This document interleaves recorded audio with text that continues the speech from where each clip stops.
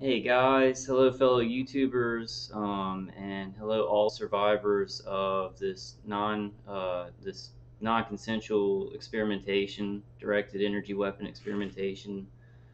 Um, I'm doing pretty bad. My head feels like it's being crushed in by the directed energy weapon pulses to it. But there's some important information that I want to get through. Some huge information that just came out, and then I want to go through this article that came out on September 1st, um, and it was put out by the New York Times, where the title of it is "Microwave Weapons Are Prime Suspect in Ills of U.S. Embassy Workers."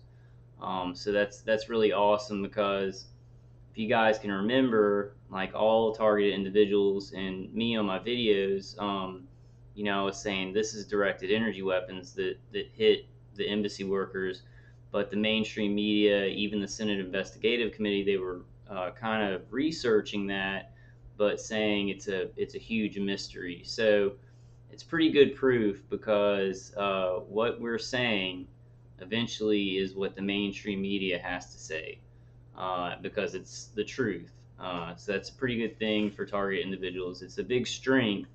This is a huge strength for us is that we are telling the truth. This is really happening. So as long as we keep doing that, eventually, this does come out. The truth does come out. And I completely believe that. Um, yeah, I'm feeling really horrible, guys. So I'm gonna try and go through. I have a bunch of information today because I wanted to go through this article and then some things from Ramola D and Suzie Dawson's interview. Suzie Dawson really understands mainstream media. She understands how to get alternative uh, things that the media is not reporting on, how it kind of works, and how they eventually do have to report on things, kind of like Snowden and Assange. Um, Give me one second. Like, I'm really nauseous, and then my head is just like all around the crown of my head. It feels stiff and like cooked, and I'm having a hard time thinking. I hate saying. I guess it's common knowledge. I hate saying it, but when we do put out a lot of information and do good activism, my attackers have been hitting me a lot harder. Since I've kind of got a fire under my butt, and I'm like, I'm gonna get this information out, and we're seeing the whites of their eyes right now. I mean, we are seeing the whites of their eyes, and with this program and this information coming out, so now's the time. Now's the time to fire, metaphorically, with information. But let me go ahead and read this article. Give me one second, guys.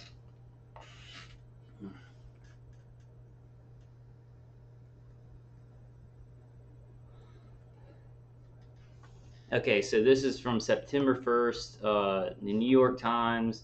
I'm going to read the article, and then I kind of want to say, I hope I can remember what I want to say afterwards because it's kind of important. Somebody suggested on a call last night, and I was also thinking about it too, and we probably need to follow up on this, but I'm going to go ahead and read the article.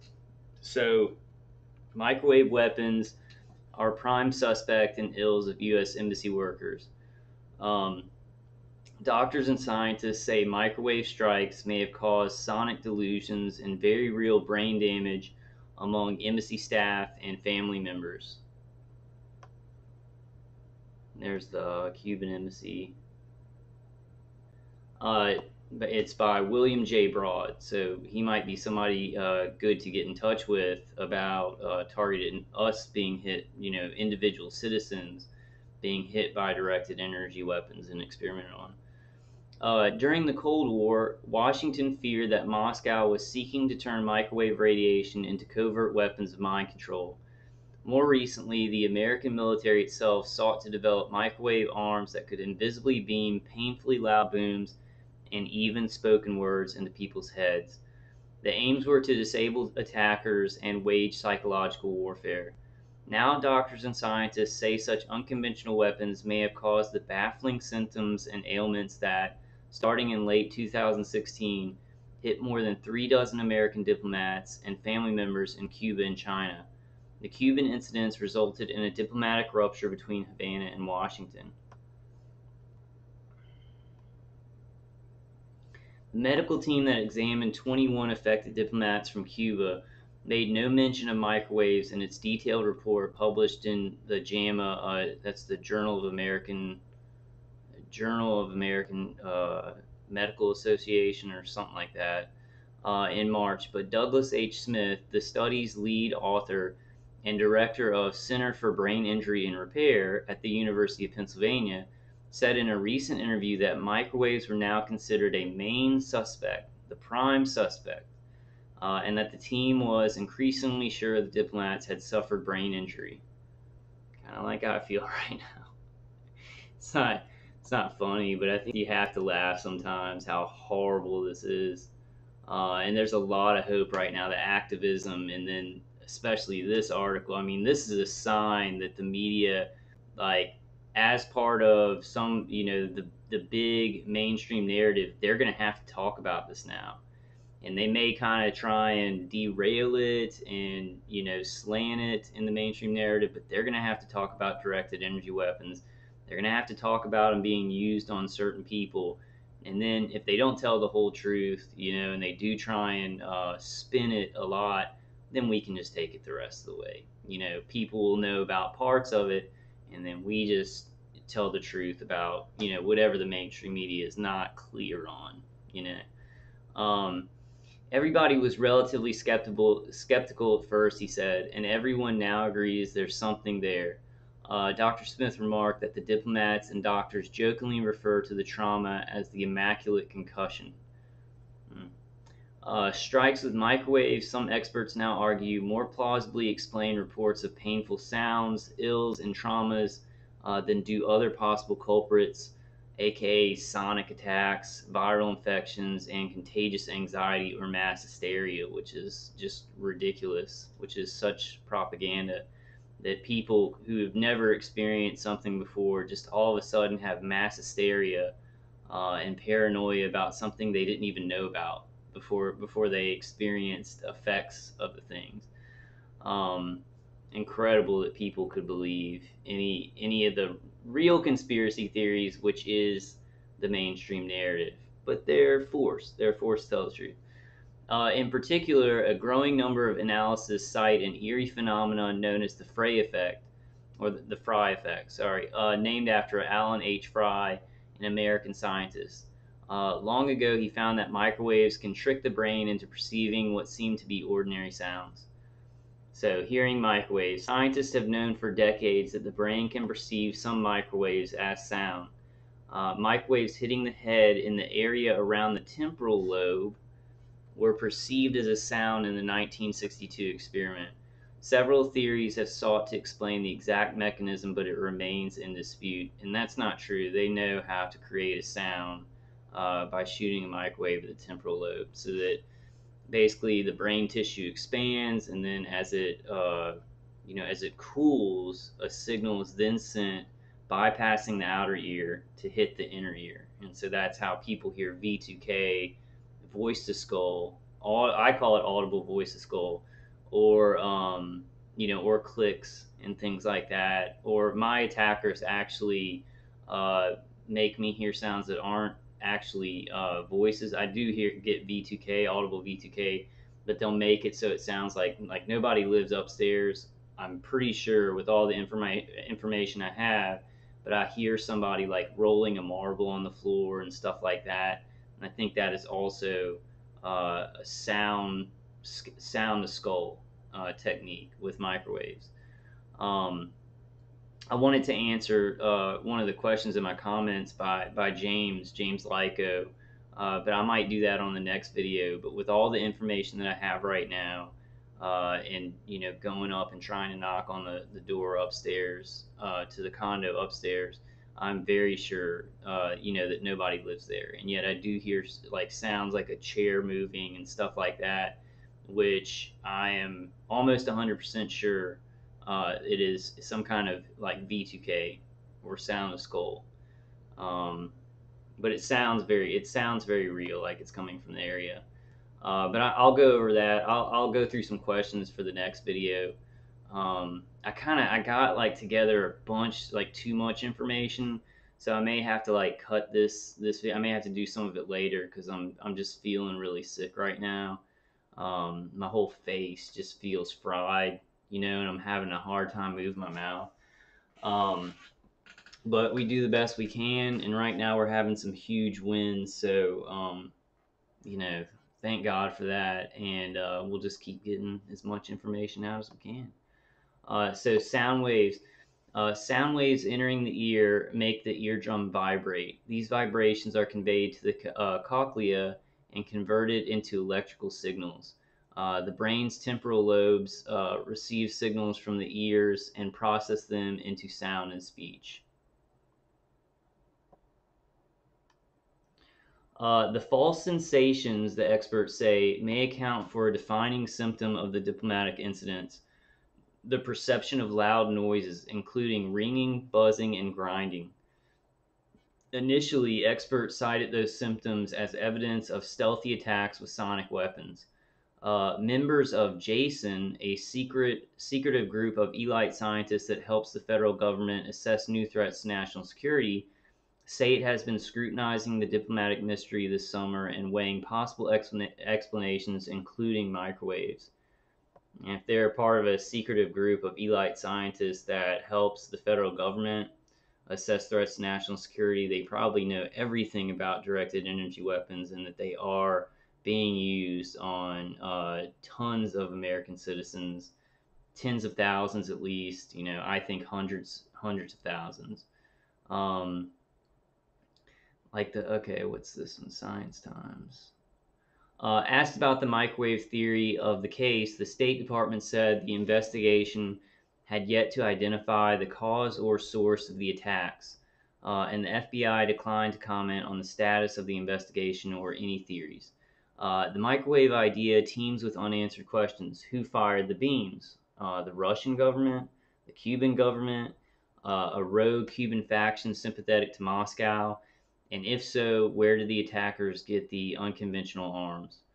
Um, and I'm not going to go into my I've given a couple of my theories on previous videos, about who I kind of thought did it, but I'm not sure on that one. There's a lot of theories going around of it. It might have even been the American government, to cause problems with Cuba, so that they would have some kind of power over Cuba, to maybe, I don't know, annex it or something like that. There's a lot of theories about that, but I'd need a lot more, proof to know exactly who did it. Maybe China, maybe Russia, so that the directed energy weapon program comes out in America, and that Russia can keep experimenting, and the experimentation in America stops so that they don't advance the weapons enough or something like that. There's a lot of theories, but I guess I did kind of go into two of them. Let me continue. I'm getting off track. I feel like crap, guys. I feel like total crap. I feel like great about the stuff going on, like the TI day in this article, and then I'll go through it. I couldn't get into it, but the History Channel had on Friday, August. I think it was August 31st or August 30. I think it was August 31st. In Search of, with Zachary Quinto, the guy who played Spock in Star Trek. There was an episode of In Search of Mind Control, and I've heard that it's great. Like, from the people who saw it, who are targeted individuals, they said it's down to earth. It goes through the technology. It's not going out into left field. It's not propaganda to be disbelieved by the public. It's like a really, really good episode. So I want to see that. But I mean, that there's just, it's like there's so much stuff going on, with this information coming out, with awareness coming out, with other social, alternative news talking about this. There's so much stuff that, I can't cover it, and I'm really excited about it.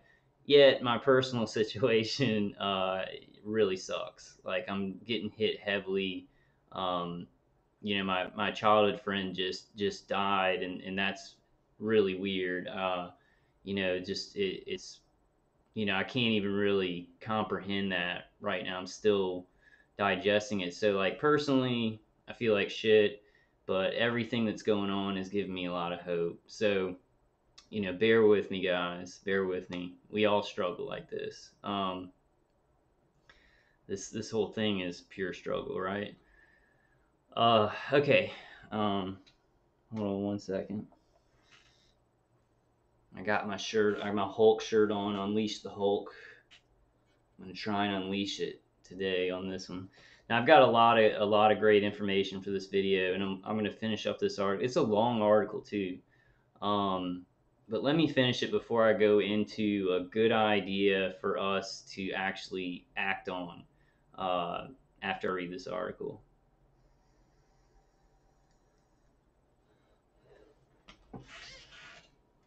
Okay.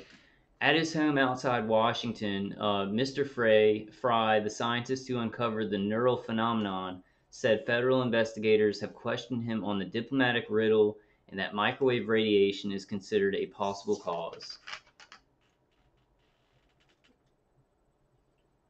I didn't know he was still alive. So he would be somebody good, for Ramola D. I don't know if I'll call them and stuff like that, but I don't really do interviews. I mean, I guess I could start doing some interviews with some regular TIs, but I'm not sure about that. But Alan Fry is actually still alive, so it would be a good thing. I don't know what kind of mandates or what things he signed to not talk about this, but I think we should try and get in touch with him. Okay, Mr. Fry, now 83, has traveled widely and long served as a contractor and consultant to a number of federal agencies. He speculated that Cubans aligned with Russia, the nation's longtime ally, might have launched microwave strikes in attempts to undermine developing ties between Cuba and the United States. That's actually a good theory. Um, it is a possibility, he said at his kitchen table. In dictatorships, you often have factions that think nothing of going against the general policy if it suits their needs. I think that's a perfectly viable explanation. I didn't think about that. I didn't think the Cuba in conjunction with Russia would try and damage ties to America. That's Alan Fry? Alan H. Fry. So this is the guy who had a huge part, maybe a sole part in coming up with the microwave hearing effect. I kind of think that they already had it, before him, but he's the guy who, when it came out to the public, he got credit for it. But hey, this is the guy, Alan H. Fry, at his home outside Washington. This is the guy. I have microwave hearing and B2K. This is the guy who's responsible. Alan H. Fry, and he probably has a great house, like a lot of money, and a nice neighborhood and everything like that. And my head's being caved in while I'm listening to Chatterbox and manual injections of surveillance role players. Okay, well, let me just move on. Alan H. Fry at his home outside Washington. In 1960, he stumbled on an acoustic effect of microwaves that was eventually named after him, the Fry effect. Okay. Microwaves are ubiquitous in modern life. The short radio waves power radars, cook foods, relay messages, and link cell phones to antenna towers. They're a form of electromagnetic radiation on the same spectrum as light and X-rays, only at the opposite end. While radio broadcasting can employ waves a mile or more in length, microwaves range in size from roughly a foot to a tiny fraction of an inch. They're seen as harmless in such everyday uses as microwaving foods, but their diminutive size also enables tight focusing, as when dish antennas turn disorganized rays into concentrated beams. The dimensions of the human head, scientists say, make it a fairly good antenna for picking up microwave signals. Look at all this evidence that the New York Times is putting out for the case of targeted individuals worldwide. I mean, this is something else. I mean, if this is not a sign that we're making waves, that awareness is exponentially increasing, I don't know what is. I mean, what would force the New York Times to have to tell the truth about microwave hearing and things like that? Now, they're not coming out and saying, There's a bunch of people all over the world who are experiencing this, just regular citizens, for research and development, to destroy their lives and things like that. But they are saying that it happened to the embassy workers in both Cuba and China. So that's a huge step. It's a huge step. Uh, Huge step. Mr. Fry, a biologist, said he stumbled on the acoustic effect in 1960 while working for General Electric's Advanced Electronics Center at Cornell University. A man who measured radar signals at a nearby GE facility came up to him at a meeting and confided that he could hear the beam's pulses. Zip, zip, zip. Intrigued, Mr. Fry traveled to the man's workplace in Syracuse and positioned himself in a radar beam. Lo, he recalled, I could hear it too. And I think also clicks. You hear clicks too. I hear clicks sometimes, but mostly I hear the sound, like a noise to skull sound that's bypassing my outer ear, or actual audio, like audible voices that sound like they're coming from the left. Right now, it sounds like they're coming from my front, like from my front left. So it switches sometimes. My attackers will like switch where it sounds like it's coming from.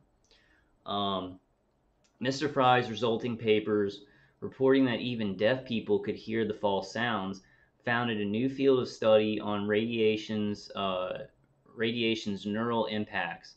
Mr. Fry's first paper in 1961 reported that power densities 160 times lower than the standard maximum safe level for continuous exposure could induce the sonic delusions.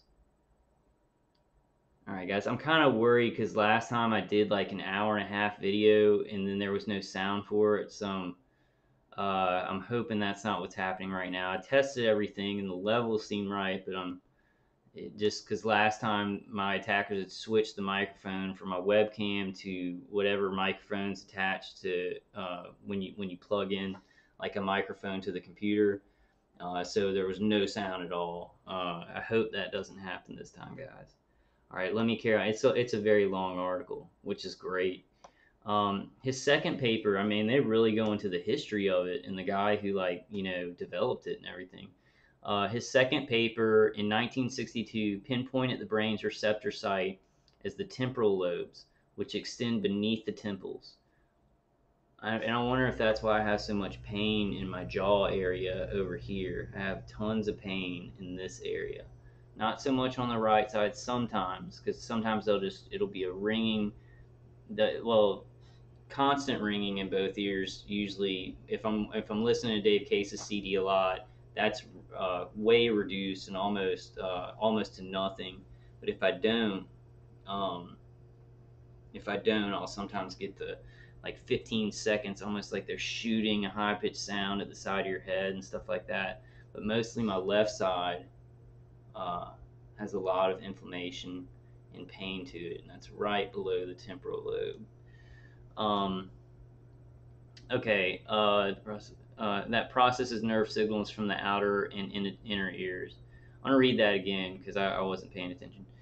His second paper in 1962 pinpointed the brain's receptor site as the temporal lobes, which extend beneath the temples. Each lobe bears a small region, the auditory cortex, that processes nerve signals from the outer and inner ears. Investigators raced to confirm and extend Mr. Fry's findings. At first, they named the phenomenon after him, but eventually called it the microwave auditory effect, and in time, more generally, radio frequency hearing. The Soviets took notice. Not long after his initial discoveries, Mr. Fry said he was invited by the Soviet Academy of Sciences to visit and lecture. Toward the end, in a surprise, he was taken outside Moscow to a military base surrounded by armed guards and barbed wire fences. That's an interesting story. They had me visiting the various labs and discussing the problems, including the neural impacts of microwaves, Mr. Fry recalled. I got an inside look at their classified program. So, I'm noticing something they're doing in this article right here. And I read the first part of it, and I knew I was just going to read the whole thing, so I didn't really go through the whole thing. And I'm noticing right now, what are y'all noticing? I'm noticing that they're focusing on how it's probably Russian collusion with Cuba, and then they're talking about Fry being basically kidnapped by Russians to learn the secrets of microwaves, kind of positioning Russia as the person who's maybe doing this to all these embassy workers. They're the bad guys who are using this technology in the wrong way. That's really weird, and I'm kind of seeing it here. Tell me if y'all see that too. That may be the media's kind of spin on this, is that maybe Russia's hitting citizens in the United States with microwaves. That's weird. This is weird. The way that this is going, but they are talking about it. So, um, Moscow was so intrigued by the prospect of mind control that it adopted a special terminology for the overall class of envisioned arms, calling them psychophysical and psychotronic. Soviet research on microwaves for internal sound perception, the Defense Intelligence Agency warned in 1976, showed great promise for disrupting the behavior patterns of military or diplomatic personnel. Furtively, globally, the threat grew. The National Security Agency gave Mark S. Zaid, a Washington lawyer who routinely gets security clearances to discuss classified matters, a statement on how a foreign power built a weapon designed to bathe a target's living quarters in microwaves, causing numerous physical effects, including a damaged nervous system. The National Security Agency gave Mark S. Zaid, a Washington lawyer who routinely gets security clearances to discuss classified matters, a statement on how a foreign power built a weapon designed to bathe the target's living quarters in microwaves, causing numerous physical effects, including, wow, they are really spinning this to where, oh, we didn't, it was a, no, we're finding out all this stuff about national security, and we knew that Russia, had this stuff. That's really effing weird. Wow. Mm. Mr. Zaid said, Mr. Zaid said a NSA client of his who traveled there watched in disbelief as his nervous system later unraveled, starting with control of his fingers. I have to say, I'm experiencing that right now. Like, my brain, like, the thought patterns are messed up because my nervous system has been run ragged, and I'm like super stiff. Like, my spine feels cooked and super stiff, and it's like my nervous system is just and we all target individuals talk about this, just your nervous system being fried. um so I feel like that right now from extensive torture from these directed energy weapon systems, microwave pulses to the head, while asleep and everything.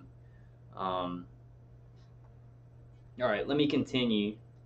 It's a very long article, and it seems to have kind of gone down the staircase to Russia being the bad guy who only has these weapons, when our country and our military industrial complex has these weapons and are using them on our citizens. We'll see what the rest of the article says. I just read the first thing, and I knew I was going to have to do it for the video, and I was researching a bunch of information. I was like, well, I just want to just do the video. Y'all know me. I can come on here and look like a jackass, but still get the information out. That's what I like about myself.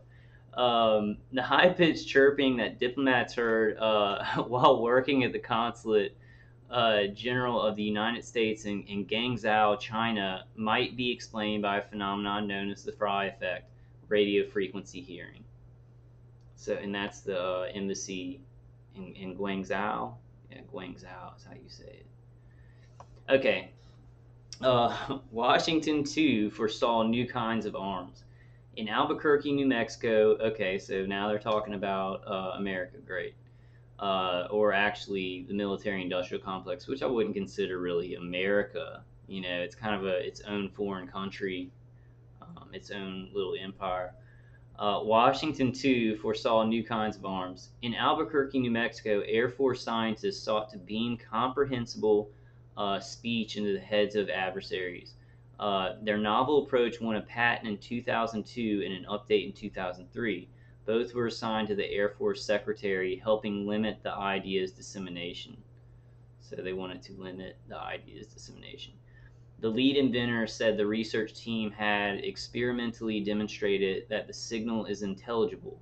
As for the invention's uses, an Air Force disclosure form listed the first application as psychological warfare. The Navy sought to paralyze. The fry effect was to introduce sounds powerful enough to cause painful discomfort and, if needed, leave targets unable to move. The weapon, the Navy noted, would have a low probability of fatalities or permanent injuries. Not if you use it for years and years on somebody. Like maybe if you just use it on them to incapacitate them in one day, in a couple of minutes, maybe it wouldn't leave, permanent damage. But a lot of target individuals who are being tortured with this stuff for decades, yeah, that's going to cause permanent damage to the nervous system and the brain. Um, I'm sorry, too much editorializing. I really wanted to get through this whole article. It's a very important article, and the link is up at the top. Um, in a twist, the 2003 contract was awarded to microwave experts who had immigrated to the United States from Russia and Ukraine. It is unknown if Washington deploys such arms. Uh, Not unknown by me, because I know it. It is unknown if Washington deploys such arms, but the Pentagon built a related weapon known as the active denial system, hailing it in a video. It fires an invisible beam meant to deter mobs and attackers with fiery sensations. Okay. And here's the big active denial technology, like on top of a vehicle, a military vehicle that actually, propagates microwaves from that huge kind of dish looking thing at the top. But the weaponry is way more sophisticated and compact, and also, it's like they can use it on a grid, not just these huge devices on, military vehicles, as all target individuals know. And there's many different kinds of ground weapons, that you can put on your shoulder. Little black boxes that can emit certain extremely low frequencies and things like that. That's a good idea for video. I think I want to go through some of the ground weapons that are actually sold just right out in the open public, and I think I'm going to go through that. Some more very good proof. Um, Russia, China, and many European states are seen as having the know-how to make basic microwave weapons that can debilitate, sow noise, or even kill. Advanced powers, experts say, might accomplish more nuanced aims, such as beaming spoken words into people's heads. So anybody, I mean, look, this article is saying it. This is mainstream media saying the Fry effect, microwave hearing, the capability to beam voices into people's heads. And I'm sitting here, I don't look crazy. I may look like I'm traumatized and my brain's being microwaved, but I'm saying that I experience voice to skull, not schizophrenia. So, and I'm noticing that there's not a lot of people on comments on target individuals' videos anymore that are saying, hey, go take your meds, you're crazy. We're reaching a point where people understand that this is happening. The mainstream media is not there to referee it, so we know exactly how many people are aware of it. But I think we are at a point where not a lot of people who are real, I think a lot of community placed agents are still going to call us crazy and things like that. I think we're past the point of regular people disbelieving this.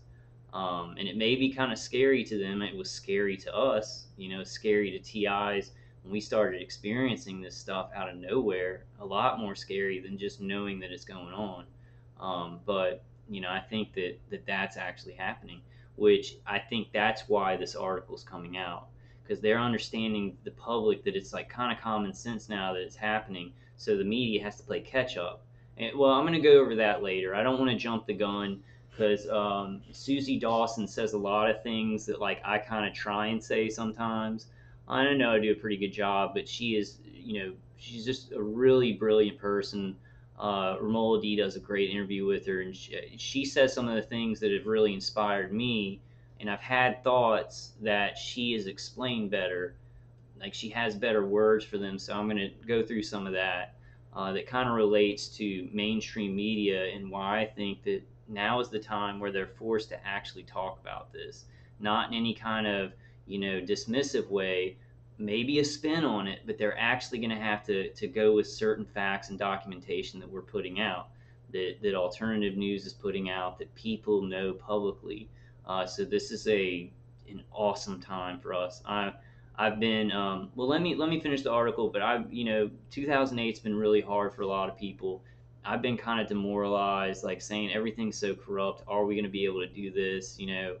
Um, but I'm seeing a lot, just tons of hope, real hope, not false hope, because I don't believe in false hope. Only intelligence agencies know which nations actually possess and use such unfamiliar arms, and basically all the Five Eye countries do, and even more after that. So a lot of people, if they're associating with America, Russia, or China, or Israel, in their Five Eye country, they probably have this technology, and they're probably using it on their citizens. Their military-industrial complexes are probably using it on their citizens. So not just the Five Eye countries. The basic weapon might look like a satellite dish. In theory, such a device might be handheld or mounted in a van, car, boat, or helicopter. Microwave arms are seen as typically working over relatively short distances, across the length of a few rooms or blocks. Um, High-powered ones might be able to fire beams across several football fields or even for several miles. The episode in Cuba. The Soviet collapse in 1991. I might have to save some of the Suzie Dawson stuff. I'll go through it. We'll get through it. I'll just do the long video. Y'all can watch it in separate parts if y'all want. Okay, the episode in Cuba. The Soviet collapse in 1991 cut Russia's main ties to Cuba, a longtime ally just 90 miles from the United States.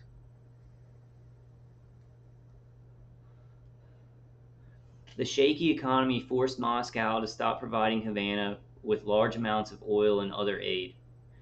Vladimir Putin, as Russia's president and prime minister, sought to recover the economic, political, and strategic clout that the Soviets had lost. And they really are trying to frame that they are. Wow, I'm seeing the episode in Cuba. Now they're trying to describe it with like Russia is the main villain when they have no clue if that's what happened.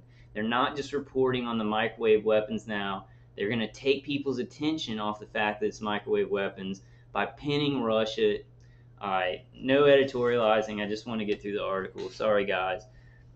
Wow. Vladimir Putin, our mainstream media is just wow, like incredibly horrible. Even when they do something right, like they back it up with just an awful thing to take your attention off of what they did right.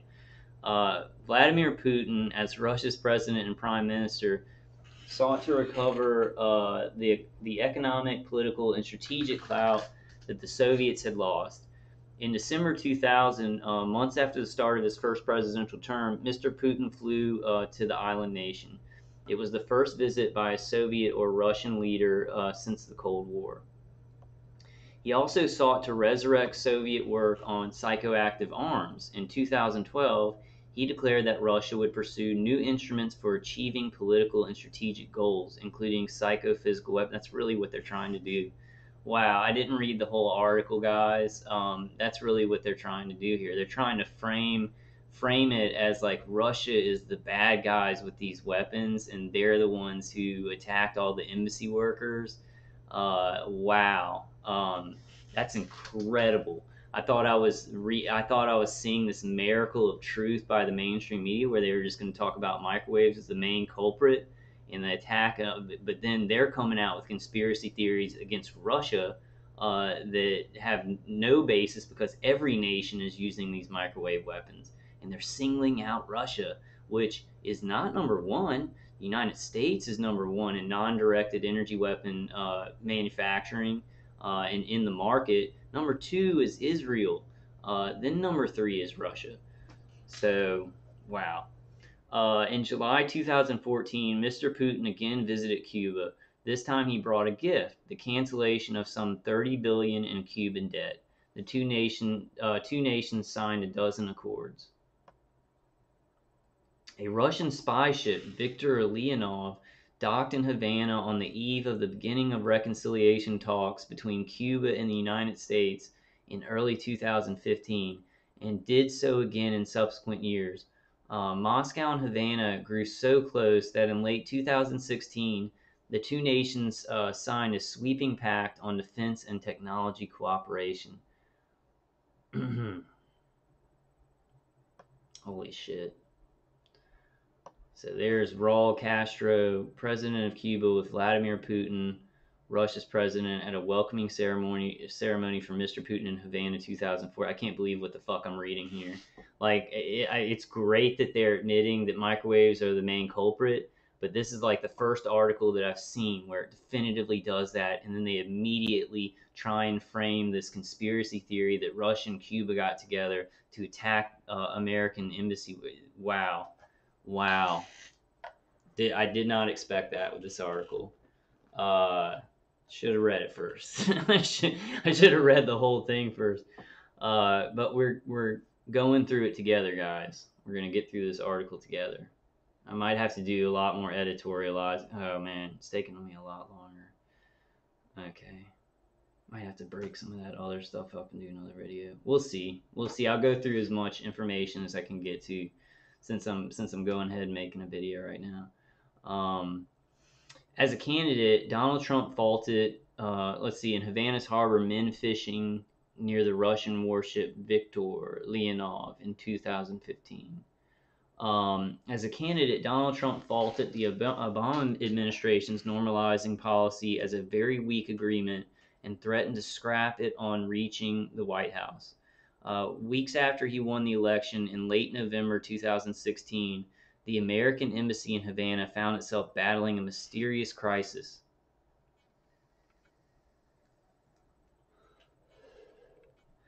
Diplomats and their families recounted high-pitched sounds in homes and hotel rooms, at times intense enough to incapacitate. Yeah, and I think all target individuals have experienced that. I'm actually experiencing that right now. Like my eyes, like I'm feel warmth here. They're shooting microwaves at my face, like in my eyes right now as I'm doing this video. My attackers are shooting microwaves into my eyeballs as I'm doing this. But onward, onward. Okay. Diplomats and their families recounted high-pitched sounds in homes and hotel rooms, at times intense enough to incapacitate. Long-term, the symptoms included nausea, crushing headaches, yes, fatigue, dizziness, sleep problems, and hearing loss. The State Department filed diplomatic protests, and the Cuban government denied involvement. In May, the FBI opened an investigation, and its agents began visiting Havana a half year after the incidents began. The last major one hit that summer in August, giving the agents relatively little time to gather clues. In September 2017, the Trump administration warned travelers away from Cuba and ordered home roughly half the diplomatic personnel. Rex W. Tillerson, who was then the Secretary of State, said the embassy staff had been targeted deliberately, but he refrained from blaming Cuba, and federal officials held out the possibility that a third party may have been responsible. In early October, President Trump expelled 15 Cuban diplomats, producing a chill between the nations. Administration critics said the White House was using the health issue as a pretext to end President Barack Obama's reconciliation policy. The day after the expulsions, the Senate Foreign Relations Committee held a closed, top-secret hearing on the Cuba situation. 3 State Department officials testified, as did an unnamed senior official of the Central Intelligence Agency. The hypothesis. So, this isn't the mainstream media's conspiracy theory to vilify Russia, but this is their hypothesis.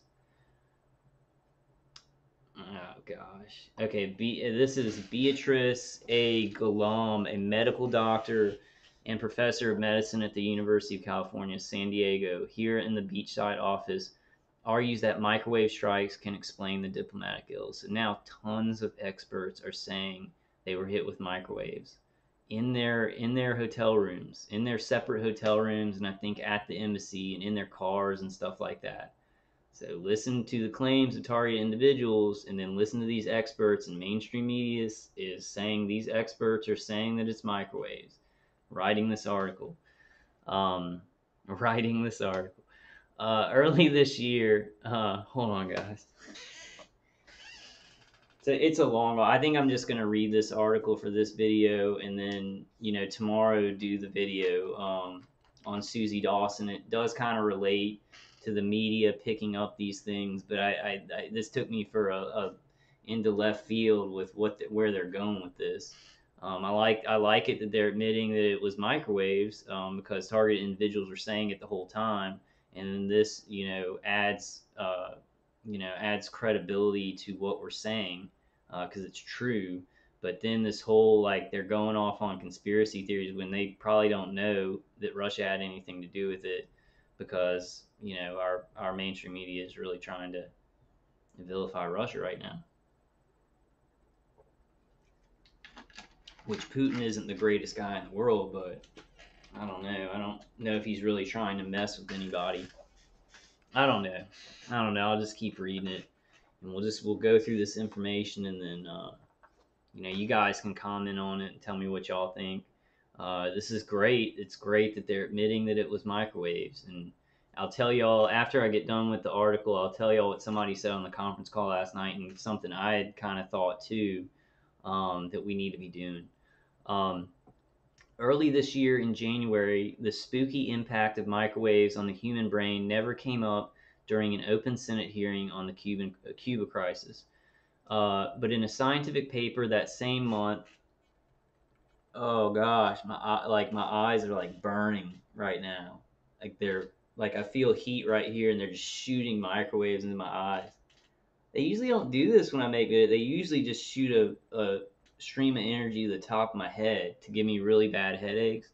But I guess I already had a bad enough headache, so they decided to just shoot me with microwaves in the eyes. It's really painful. Okay. 1, 2, 3. Okay. Early this year in January, the spooky impact of microwaves on the human brain never came up during an open Senate hearing on the Cuba crisis. No, that's not true. That's not true, because Marco Rubio did bring it up. He did bring up the possibility that it could be microwaves. He called John Hall, who's an expert on targeting and the microwave hearing effect. John Hall. So that's actually false. But in a scientific paper that same month, James C. Lynn of the University of Illinois, a leading investigator of the Fry effect, described the diplomatic ills as plausibly arising from microwave beams. Dr. Lynn is the editor-in-chief of Bioelectric Magnetics, a peer-reviewed journal that explores the effects of radio waves and electromagnetic fields on living things.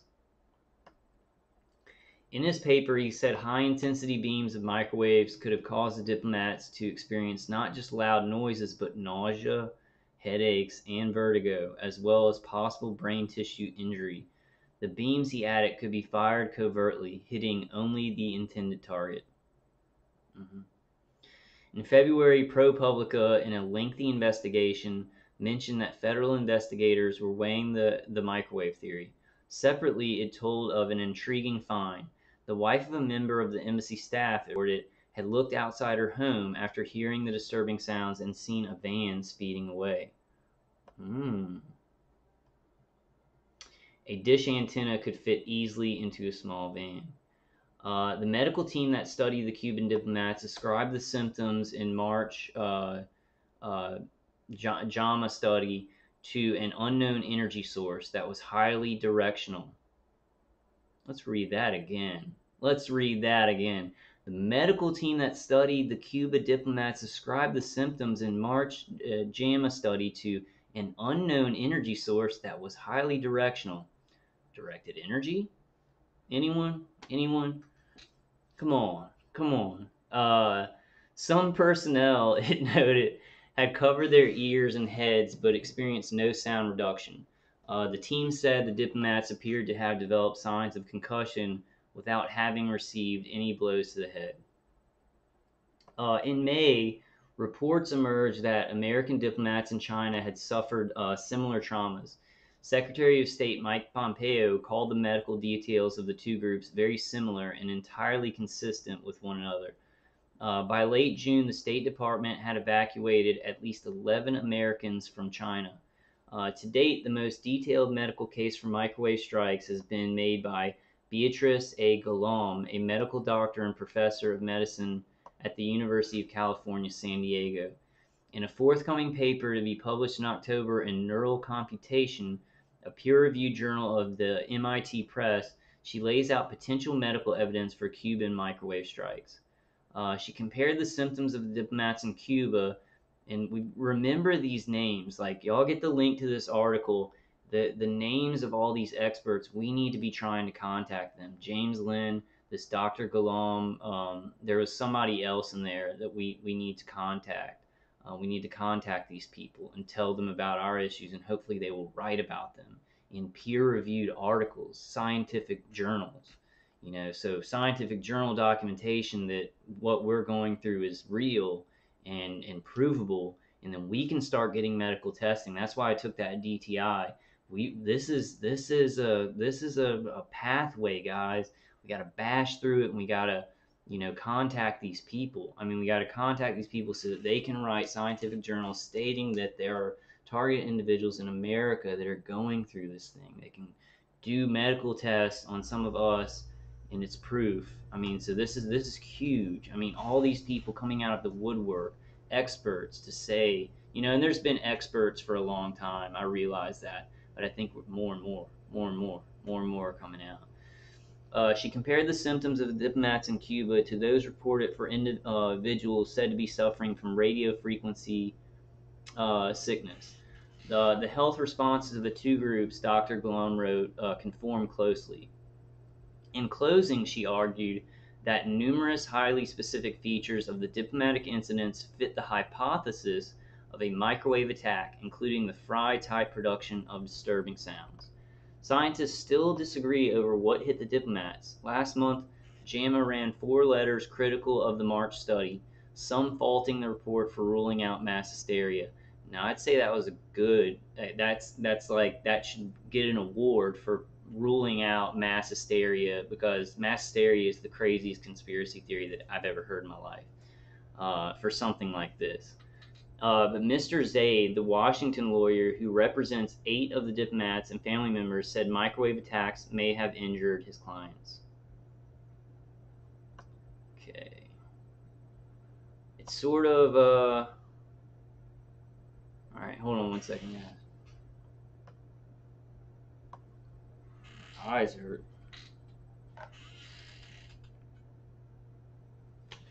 Seriously, I mean, I know it like that looks. I have to do that though because I feel actual heat from the external hits, and I know there's actually probably some directed energy going to my head that I can't feel the heat on.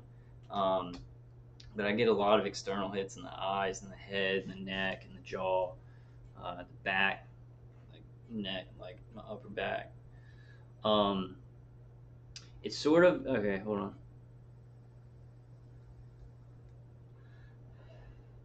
I'm doing my best, guys. Like my head is totally obliterated. I don't know how else to say it. And I'm don't have any adrenaline left. It's like my adrenaline has just been drained from my body by just years and years of this torture and in the Chatterbox V2K. So I'm like taking everything I got from the inside that it doesn't have to do with my body. It's like my spirit, and I'm trying to push along this flesh to get more information out. But enough about my problems.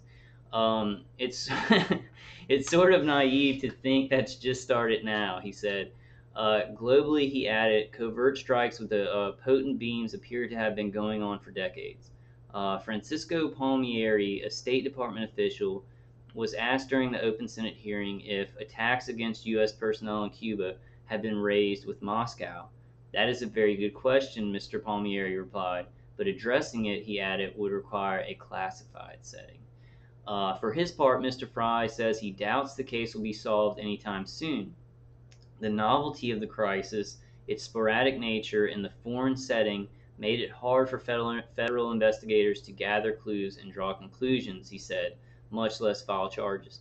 I just want to note that it's really interesting how when this first happened, they didn't talk to Mr. Fry. Like they talked to James Lynn, but they didn't talk to the guy who actually invented, or was what's the word? He was given credit for inventing V2K, but now they're bringing him out when they want to implicate some kind of weird conspiracy about Russia being the villain with the weapons when every nation has them. Okay, so let's move on here. I did way too much editorial. Based on what I know, he remarked, it will remain a mystery. Wait, what? For his part, Mr. Fry says he doubts the case will be solved anytime soon. The novelty of the crisis, its sporadic nature of the foreign setting, made it hard for federal investigators to gather clues and draw conclusions, he said, much less file charges.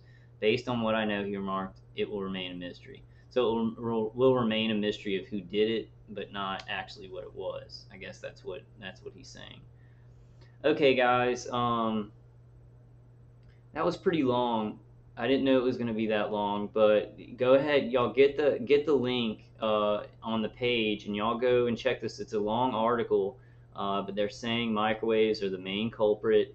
Marco Rubio was looking into it during the Senate investigation. He called John Hall, and I think he actually presented that to the Senate investigation team, like all the other people. I guess I can go into the Suzie Dawson stuff. Before that, I wanted to say, like last night on the conference call, who said it? I can't remember who said it. Shoot, I can't remember who said it. But he was saying that a good idea would be to, man, and I talked to him a lot. He was saying a good idea was if we would call the New York Times, because y'all remember how they wrote that hit piece on us, where they interviewed Timothy Trespass, and they basically said that target individuals were paranoid, and we thought people were following us, and we thought we were being hit with some kind of microwave weapons, and it was all crazy. And then at the bottom, they actually put like John Holland and some respectable people saying that it really exists. But he was saying, and I really apologize because I know him really good. Shoot. It's not James. It's not James. It's okay. Maybe I'll remember it later and I'll think about it. But I was thinking about that a little bit before too, and I think that's a good idea. I think we need to actually call the New York Times and say, can y'all, go back and look back into the claims of targeted individuals, because it lines up exactly with this. Y'all are admitting that the attacks on the Cuban embassy and the China consulate were microwaves, and that's what targeted individuals are saying. So there's a lot of avenues that we can go down based off of this mainstream news story. There's a lot of avenues we can go down even without it, but this is a huge hole opened up that we can run through.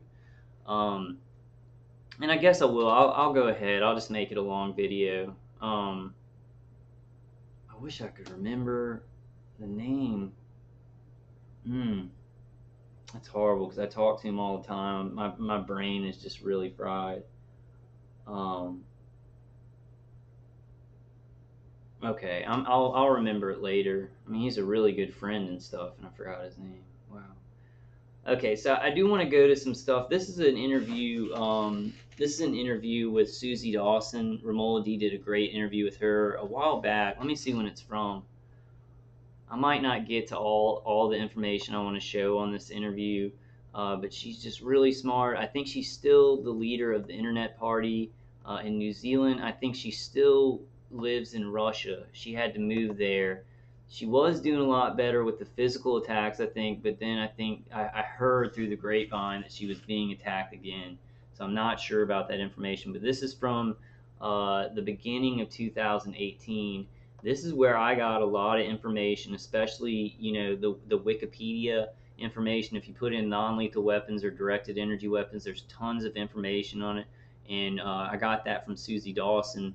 And also, You know, I've said a lot that you know, the mainstream media will eventually be forced, you know, to cover this. They will eventually be forced. They don't want to, like the people who, you know, hold the lead positions in these media corporations. They're part of the agenda. You know, they're going with the flow of the national security agenda and the military-industrial complex. But at a certain point in time, they have to. She explains it very well. I don't know if that's this clip, but we'll get to it. There's a couple of important things that she says.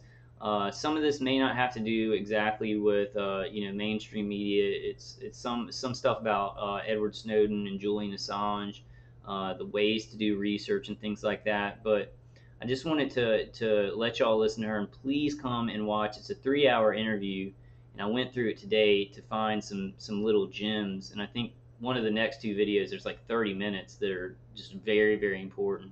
But please go and check it out. Interviews with change makers for Suzie Dawson, international journalists and activists. And I just want to play a couple minutes here, and then I'll move on to the next one. I can just post them on Twitter afterwards. It's all right. Yeah, if you want to have a look, I'll just have a scroll through what we've got here. Oh yeah. So I wrote an article a couple of days ago. I'll share my screen. And if we just go to Steam it, bear with me for a minute, I'll find it for you. So in this article, the article is on a completely, well, it's actually on the Dutch topic, on the topic of what's going on in the Netherlands. And at the bottom of that article, because most of my arguments in the article are related to findings from the Snowden files. Here we go. And at the bottom, I just selected 10 of our top findings, but they were things that were really significant to me. So one of the things that you often hear, I'll just take this off as I do an intro. One of the things you often hear to discredit the Snowden files Richard is his name. Oh, we heard that all before. We knew that before. We knew the NSA was doing this. We knew about it. It's not news. Snowden didn't tell us anything. Well, I'll just tell you a couple of things about that. First of all, there is a huge difference between what we thought they were doing and what we said we thought they were doing with what they say they were doing in their own documents. When you have documents from the NSA.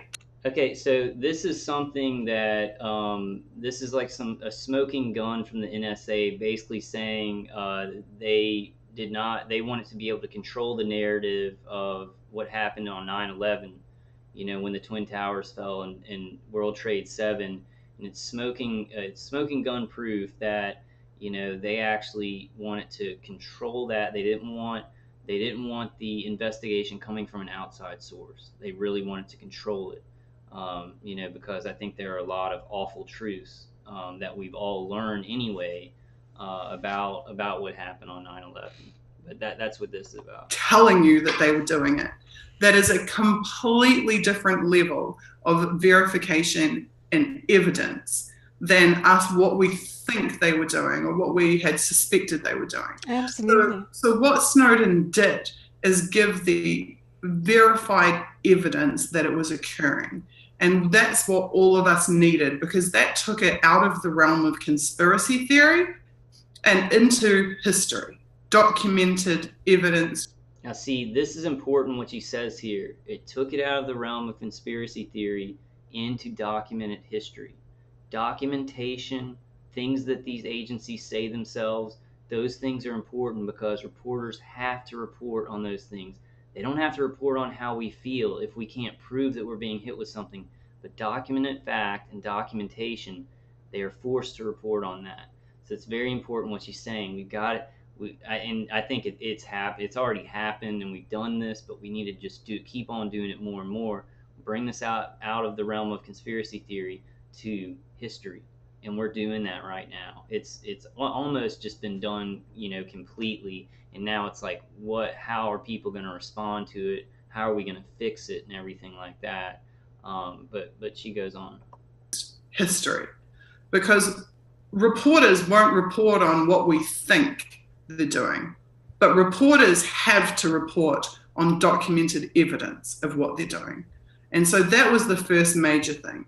The second thing I would say to people who make that claim is we did not know that J-Trig existed. We did not know there was a unit within GCHQ that was specifically tasked with making fake blog sites about people, destroying people's reputation, using psychological tools and manipulation against targets to discredit them. We did not know this stuff. Snowden gave us the proof. He gave us the methodology. He gave us the specific operational names and the units that were involved in doing this.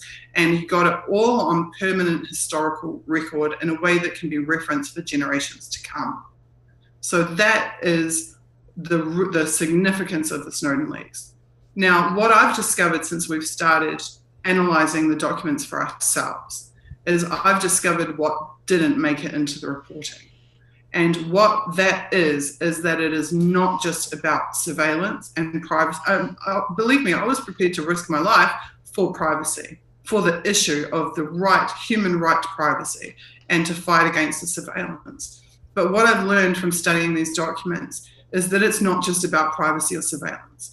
It is about control of the entire planet, the money, the countries, the entire infrastructure, the entire fabric of society is touched on in those documents. There are documents where they talk about how they want to influence the advancements of technology of private corporations, how they will prevent corporations from developing things they don't want them to develop, and how they will influence is the word they use. They want to influence the advance of technology in the commercial sector. This is way out of their purview, way out of their charter, way out of what they're supposed to be doing. But this is what they're doing and what they admit to doing. So I'll quickly just take you through these 10 that are in my article, and I'm sure if any of my friends or Internet Party people are in the chat, could you share the link to that article for people? That would be really helpful. So this is 10 things I found. I've linked to the source document, so you can go and look for them yourself just by clicking on it. So the first one is that there was internal NSA resistance to the 9/11 Commission and Senate Intelligence Committee's oversight. Now, these committees had been tasked with reining in the NSA, holding them responsible for their practices. So this guy in the NSA, who was from this Congressional Liaison Office, says, and I quote, "The congressional committees investigating the attacks of September 11th, the 9/11 Commission, and the Senate Intelligence Committee have all complained of NSA overclassifying too much information, which prevents it being FOIA'd or getting into the public sphere. My worry," this the NSA employee guy, "my worry is that a consensus is building within Congress that they need to take action to deal with this. Trust me, we don't want that." Direct quote from NSA, and he's talking to the entire NSA workforce. So this person from the NSA is saying, the Congress wants to get involved. Congress wants to get involved with this investigation. Trust me, we don't want that. Document is from the SID Today files, which is an internal publication of the NSA. So this is an NSA guy from the Congressional Liaison Office. It's telling the entire NSA workforce, trust me, we don't want the 9/11 Commission and Senate Intelligence Committee to force us to declassify documents about what we are doing. We need to address this issue so that the solution is one of our creation and not one that is imposed on us from the outside.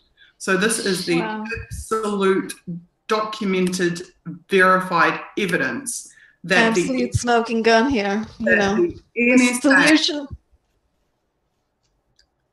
the NSA was internally resistant to the oversight mechanisms that are legislatively imposed upon them, that are supposed to set the bounds of what it is that they're doing. One of the other findings that I didn't actually list it in this top 10 in my article, but one of the other findings that we made was that this coming up, what she talks about, is really important to understanding how things like this happen, like how things like people start getting non-consensual experimentation or tortured because these agencies find out, well, some of them find out that what they're doing is completely immoral and it's against the rules. So then what they do is they just change the rules. They don't start doing what's right within the rules. They just rewrite the rules so they can keep doing whatever immoral or corrupt thing that was going on. So it shows how much power these agencies like the NSA, CIA, the Pentagon, the DoD have, because they start doing these corrupt things with illegally, and then they're like, wait, we're doing something illegal. Well, let's just go ahead and change the rules so we can keep doing this illegal thing. And I think she'll explain. They have sorry, just drag this over so I can stop the share for a second. They have these directives, intelligence directives, that are supposed to be their internal rules for what they are and are not allowed to do. Well, they realized that they were doing all of these things which weren't in their directives. So what do you think they did? Do you think they went and told Congress, oh, actually, we've been doing things that aren't in our directives? No. They wrote a letter to all their staff and said, we've identified that we're doing things that aren't in our directives. So we've decided to revise our directives. So now someone is going to come to you and we are going to update our intelligence directives to reflect what it is that you're doing. So they changed the rules to allow what they've already been doing, instead of changing what they're doing to be within the rules. And this is the attitude of the NSA. That is just absolutely the attitude of the NSA. It's also what we see with these law changes, because the law changes are retroactive. They were already mass surveilling people before they had the laws in place to mass surveil them.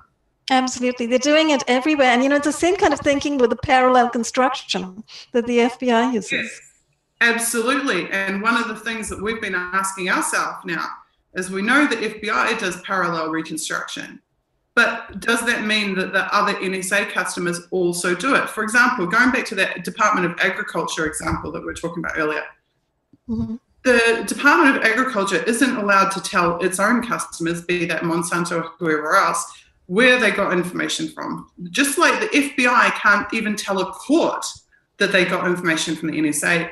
That's why they do parallel reconstruction, which means they already know something's a fact. In Decipher You, we use the example, we always make me the target.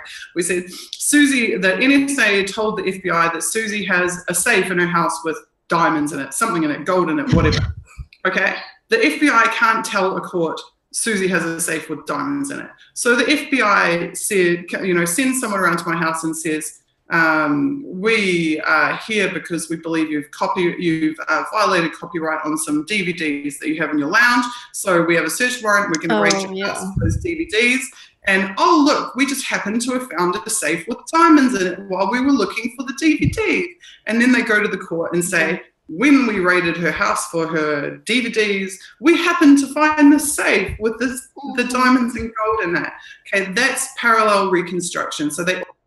Okay, in parallel reconstruction actually goes further on targeted individuals, but because I think that some of these FISA courts, they're actually lying. They're lying about the targeted individual. They're just making up some crime that they never committed, and then they're investigating and getting into our lives, getting warrants to do all this surveillance or whatever that goes alongside the actual directed energy weapon torture. So it's actually like what she's saying is true there, but it's actually worse. It's gotten worse, where it's like somebody is doing nothing, they're surveilling them and seeing that they're doing nothing, but then they just make up stuff so they can get more surveillance on them. Let's go to the next thing. Let's see, that's 106. Go through a couple more things. I think this is where she talks about Snowden. Yeah, apparently so, because that's what they do, right? Really, I mean, they hold up people whom they want to promote because those people are doing things they consider quote unquote safe, right? Whereas, and the thing with Snowden is, the thing people need to understand with Snowden, because then they think, well, Snowden's got so many accolades that means that he must be a fake, because otherwise how would he get all of this attention, this everything else? There's a few factors that you need to consider. First is that when Snowden first came out, he was not given accolades, he was not given awards, he was not held up by the media. We were told that he was the coward that fled, that he wasn't like Manning, who at least stood up and took the punishment, that he was the coward. Right, I read that. When you look at the people who supported Snowden in the first days of what was happening with him in Hong Kong, Michael Hastings.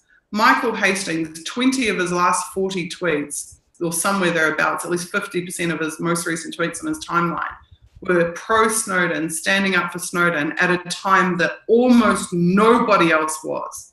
And at that same time, Michael Hastings was investigating the director of the CIA. And Michael Hastings' car was blown up on a Los Angeles boulevard at the end of June in 2013. About 3 weeks. I just want to throw in here that I think that Michael Hastings' car was remotely controlled. Like they actually used hacking or whatever to actually get into the controls of his car and then, take over control of the car, to wreck. I think that's how it was done. I'm not sure. They may have just hit him with a missile, from a helicopter, but he was definitely murdered because he had huge information. He was investigating Snowden, before anybody else was, but then he was also investigating the CIA and misconduct in the CIA. So I just wanted to kind of add that. After Snowden had come out into the public sphere, it was not popular to support Snowden when Snowden was on the run and when he was in Sheremetyevo here in Moscow. It was not safe to support Snowden. It was an extremely dangerous time. We didn't know whether Ed would even live. We had no guarantee whatsoever that he would even live to see the following month. What happened is that Glenn successfully broke the story into mainstream media in a way that could not be ignored. So when they cannot black it out, and when there is already enough of a cacophony growing, because John Cusack put out that first pro-Snowden piece, that was the first major public piece to say, I'm on Snowden's side, at a time when Snowden was being called a traitor and people were calling for his head and he was considered a dead man. He was literally considered a dead man walking. Really the odds of him even surviving in those days were like this. People took for granted that they were going to wake up and hear on the news killed or captured.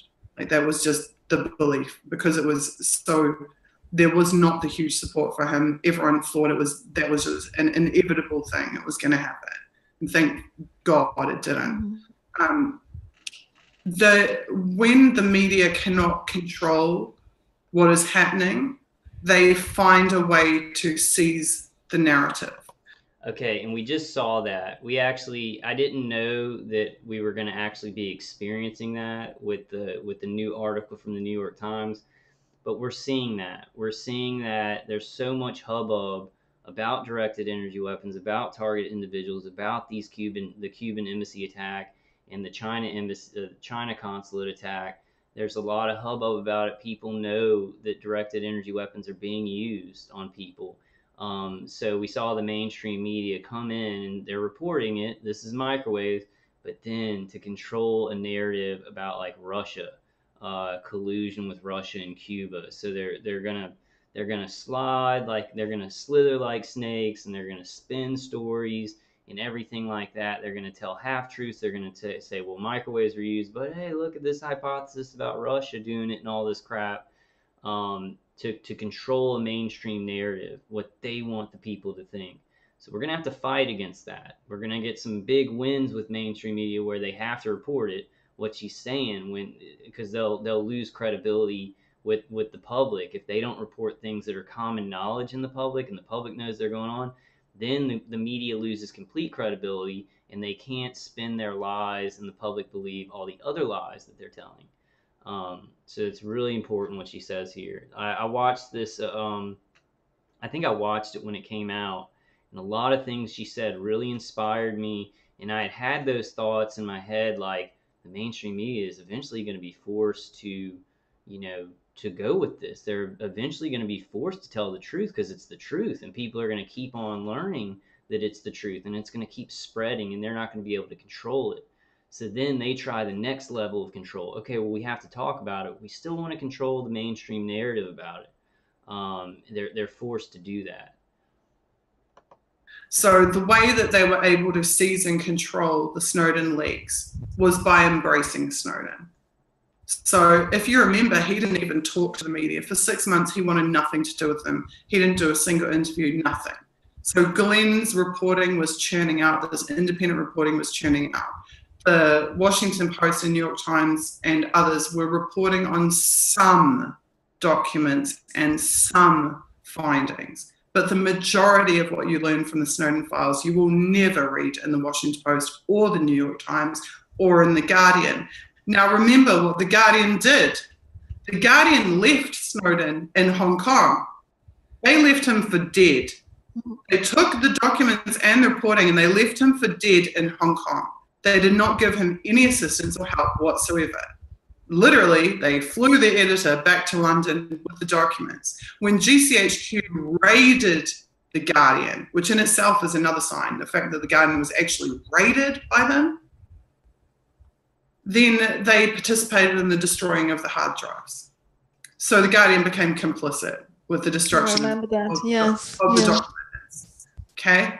So these are all telltale signals that Snowden was legit. So when Snowden broke out and really got a lot of support coming out, he didn't even come out to the media until already WikiLeaks had been organizing for 6 months to get people on his side, to give him enough safety and enough of a platform. Sarah didn't leave Moscow for 4 months. She stayed here with Ed in handheld, because imagine the emotional state that you would be in having gone through something like that. You know? Okay, and she said that's the main thing WikiLeaks did not. That I wanted to show y'all from that clip. That's really important about like when something, there's just so much so much awareness out about it. People are interested in about it. People are not being fooled. They know it's the truth, and the mainstream media has to cover it. They try and elevate people involved so that they can control that narrative. And let's see, I don't remember what she says in this one. Okay, I think this video right here, this clip is super important. She's talking to targeted individuals, so I'm going to try not to do too much editorialization. I just want it to mirror this content, and it may be pretty long. It may be a couple of minutes. I think it's like about 30 minutes of, ooh, man, time just flies by on this. I think it may be about 30 minutes, but it's really important stuff that inspired me. But let's just hear Suzie Dawson through the direct energy weapons findings, because I know that your target audience, really your biggest area of support is in the TI community, and there have been many complaints that journalists will not cover directed energy weapons or what is happening to targeted individuals. Obviously, anyone who's seen my documentary knows that I am a targeted individual, and certainly was when I was in New Zealand. I say was in the sense that since I've been in Russia, I have not been physically subjected to the abuse and attacks that I was being subjected to in New Zealand. I heard that changed. I heard it through the grapevine, so I'm not exactly sure, but I heard that she wasn't getting some of the directed energy weapon attacks when she was in Russia. She was getting cyber attacks and things like that. But then I heard that they started hitting her again. I'm not really sure about that. If somebody knows, well, I'll try and get in touch with somebody who knows what's going on with Suzie Dawson. She's really awesome. I'm not sure if she's still the leader of the Internet Party. I assume she is. Very strong, very powerful. This information right here that she's going through is just super, super important for us. There's a lot more in WikiLeaks that I haven't shown in my videos that she goes through, and she explains it very well, how they even censor some of this information in the market reports. Excellent. I'm so glad to hear that. And I'm attacked, my reputation is attacked in the same way. But I'm not physically subjected to the physical attacks that I was in New Zealand. Wonderful. So I wanted to, I mean, I'm not sure if when you asked me if I'd do this interview, if you thought that I was going to. The reason that I said yes is for several reasons. First, because I wanted to show the TI community that there are journalists who do care. And I could have thought to myself, oh, no, I must not be associated with people talking about conspiracy theories. But I think it's more important to show that journalists are prepared to be open-minded, and that there are journalists who have done this type of work on these types of topics, so that the TI community knows that they are not alone and that there are people who listen and do care. But my message to the TI community is twofold. First of all, You cannot sit and wait for other people to cover your situations. You have got to do it yourself. I'm a journalist because I had to become a journalist to get the information out. You guys have to become journalists to get your information out. I can sit here and talk about my experiences, what I went through, what I have learned, but I can't talk about your experiences. I can't talk about what you go through, and I can't talk about what you have learned.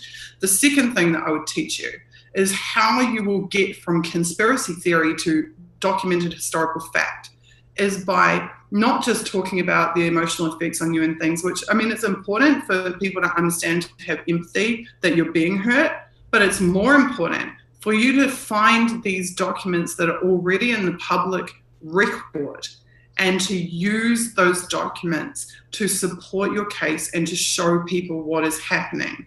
Because when you can enter documents onto a court record, when you can give documents to reporters, this is exponentially more powerful than just giving them a narrative about your experience, right? So my documentary was powerful because I could back it up. Here's photos of my slashed car tire. Here's photos of my burned out car engine. Here's, you know, social media tweets from the day it happened about what happened to me, et cetera, et cetera, et cetera. This type of evidence is extremely, extremely important. Now, I'm going to show you guys the biggest gift that WikiLeaks has ever given to targeted individuals, which has gone under the radar for far too long. And yeah, and this is some stuff that I've showed y'all in my videos, but you know, she goes way more in depth with it in the explanation of how much these market reports cost. And she did a lot of really good research. Instead of just showing the market report, she pulled things that we can logically know, for certain from what these market reports say about non-lethal weapons technologies. I just want to say, I totally understand that to try and be a journalist and study documents and build a following and a platform when there are people literally trying to kill you is an incredibly difficult task. When it feels like you're being attacked on all fronts, when you're being undermined at every turn, with everything you do, they are electronically interfering with every other possible method of interference. I understand because I've been there. I have been there. I did not have the resources of agencies. I had nothing. And every bit of reporting I did in spite of what they were doing to me. So somehow you've got to dig down inside yourself, even though you feel like you are literally, they're going to do you in any day now. You've got to find within yourself the will to do this work that I'm about to show you and to circulate this information for your benefit and for the benefit of other people. Okay, so here's what we're going to do. I'm going to share screen and we're going to go to decipheryou.com. Now, Decipher You is one of the things I learned very early on is that I could not rely on any of my websites to stay up. So all of my original work published on a site called Occupy Savvy. It was my media team website. And because all of our work was on that one site, that site was getting constantly interfered with, the domain was constantly going down, et cetera, et cetera. So I learned to decentralize. So you'll find my work on a whole bunch of different platforms because I learned I can never rely on a single domain or a single platform. So always decentralize your work. Save everything that you do in archive.org or in archive.is. You must have multiple links and references. When you write an article, save all of your source links in archive.org and publish the archive.org link on your article. Don't use the native link or the native domain of the website to the source, because otherwise it can be tampered with and taken down and then your article's no good. Use the archive.org links. That's brilliant. So Decipher You is a site I set up specifically for information that I'd found within the Snowden files, within the WikiLeaks files, and some reviews of field of vision content. So this is, I consider, one of the biggest findings I've ever made. It has never, ever been reported on by any other media, even though I wrote it several years ago. So we are looking at Hacking Team. This is from the Hacking Team leaks for WikiLeaks. Hacking Team is an Italian contracting agency, a hacking agency. Their customer list includes police agencies and intelligence agencies from around the world. Now, hacking team less lethal directed energy weapons tested and now operationally feasible. The existence, and this is my writing in red, the existence of directed energy and electronic weapons has long been considered conspiracy theory or science fiction, yet emails linked, so we're going to open that link, from defense companies to the Italian mercenary hackers hacking team leaked to WikiLeaks, we're going to open that as well, confirm that both directed energy weapons and electronic weapons do exist. We'll open that link. Not to be confused with laser weapons now in military use, they're in fact categorized less lethal. This doesn't mean they're not lethal. It means this is how they're marketed by the manufacturers as being less lethal, and or non-lethal weaponry specifically marketed to domestic law enforcement agencies. The weapons have been tested. The manufacturers admit they have been tested. The weapons are now operationally feasible for the first time. Bear in mind, we're not talking about now in 2018. We're talking about now in the emails themselves, which we will examine together in a minute.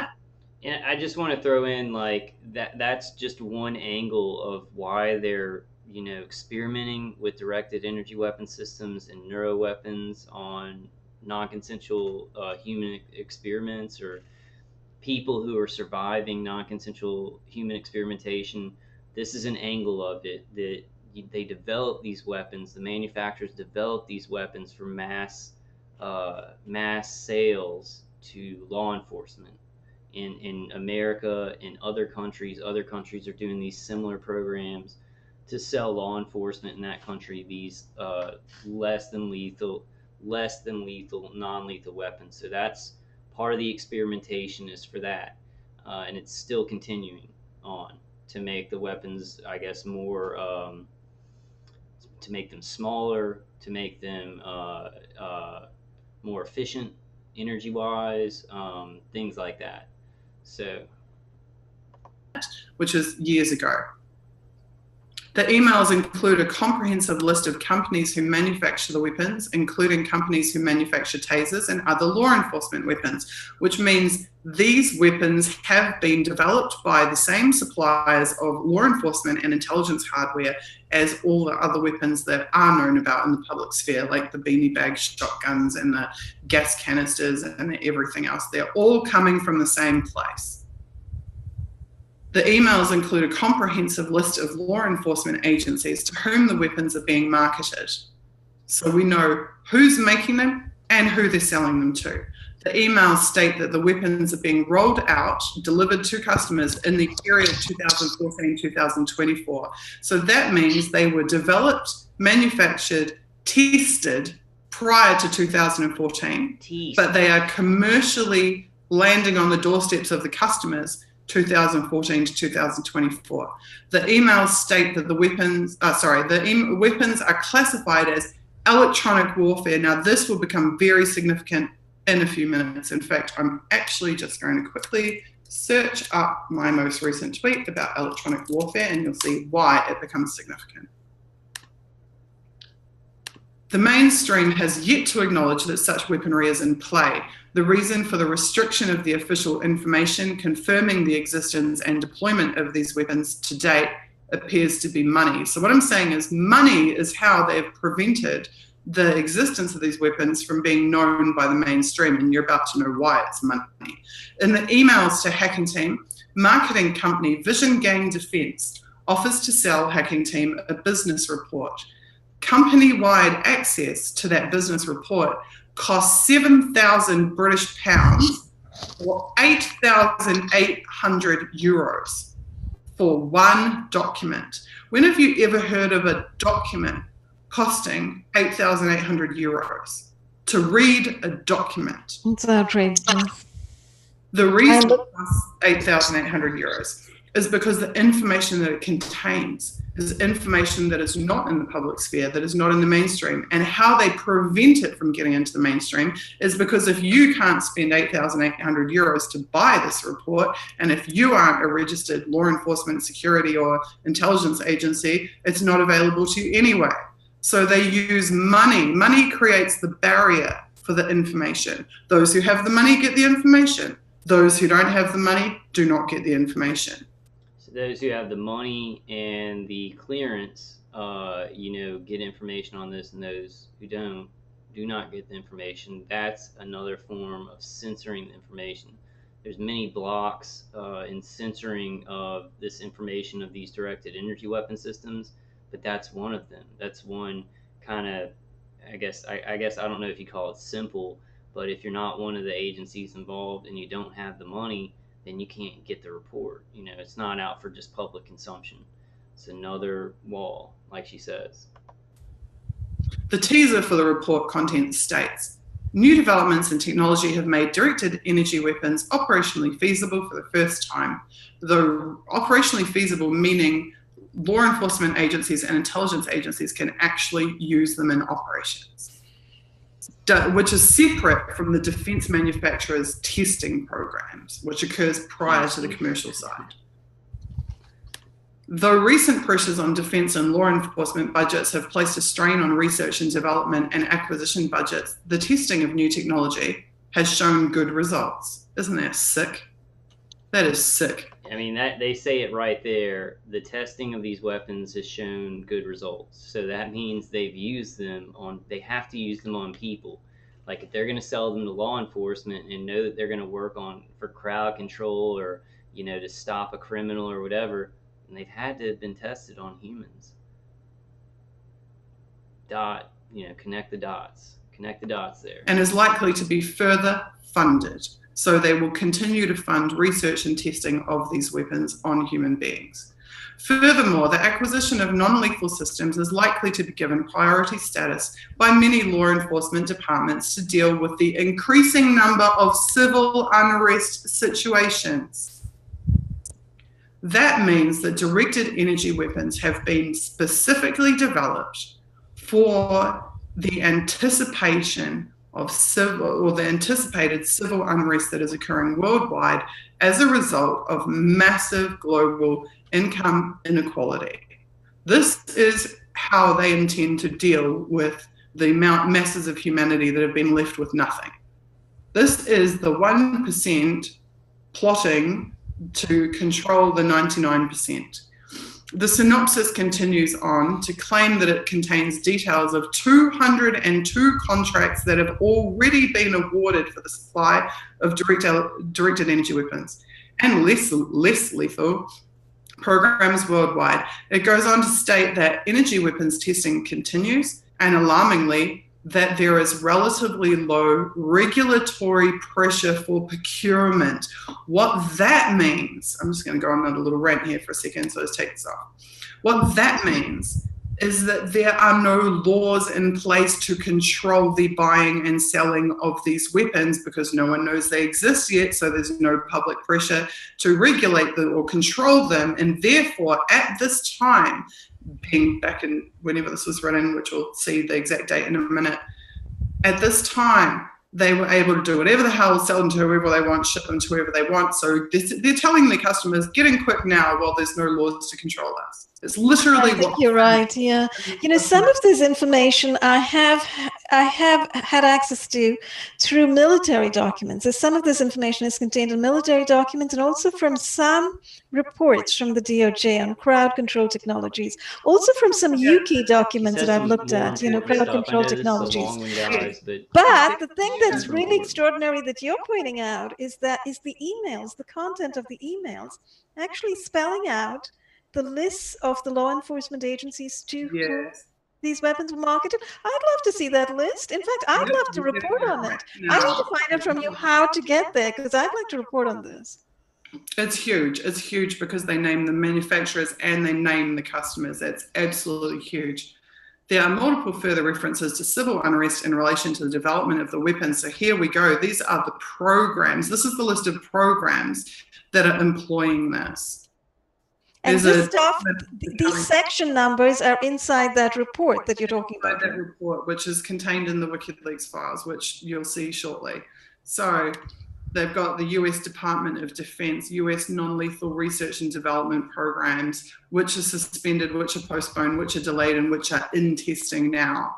The United States non-lethal weapons market drivers and restraints, contracts and programs, Israeli non-lethal weapons market forecast, Israeli national non-lethal weapons market overview, Israeli non-lethal weapons analysis. These are on WikiLeaks. So just have a think about this, everybody who says WikiLeaks doesn't publish about Israel. What you're reading right now. Now tell me that WikiLeaks doesn't publish about Israel.